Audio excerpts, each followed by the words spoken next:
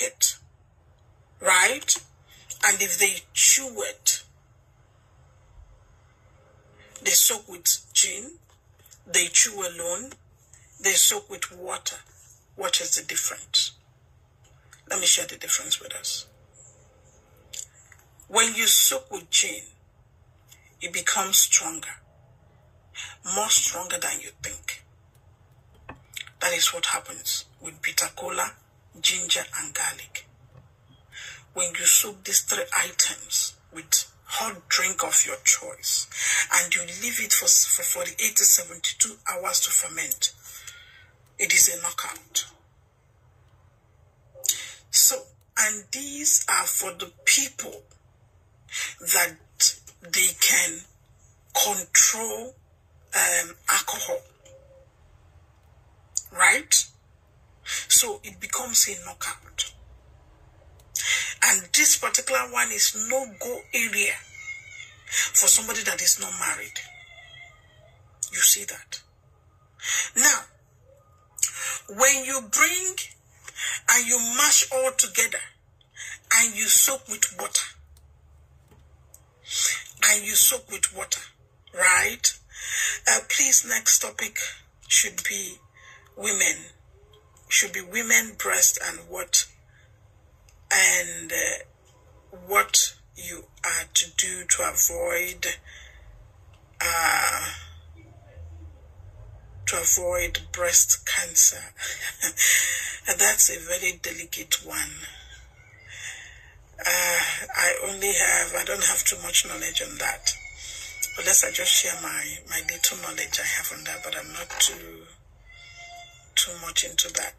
So, then when you soak with water and you leave it to ferment for 48 hours, please don't take it to 72 hours. If you leave to ferment for 48 hours, you are going to get, what is it called? You are going to get result. But let's be sincere to ourselves. The result, the person that soaked with gin will get. If that person gets 90% result, the person that soaked with water might be getting like 70%.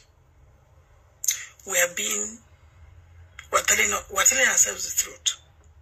You know why? Because hot is already hot. Then you are putting three things inside there. It's going to be hotter now. You know.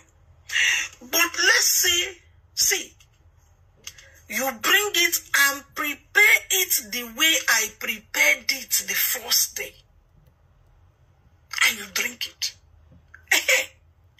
You are going to get almost, let me say, 80% result that the person with hot will get. You know why? Because you brought it and you prepared it. You allowed it to sit for 30 minutes and you took it. I don't know if you get it. I'm not going to try to prepare the way what I used to prepare. If you prepare the way I used to prepare it, you will enjoy it much more better.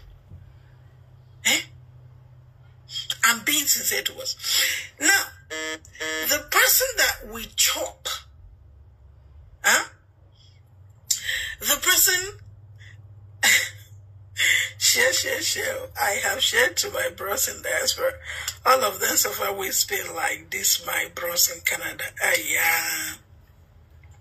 Now, the person that will eat bitter kola, eats garlic, eats ginger, the person is getting it right away.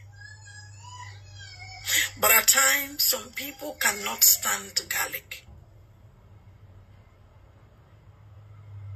And we could. So that is just it. So, please don't go and do alcohol if you can't take it.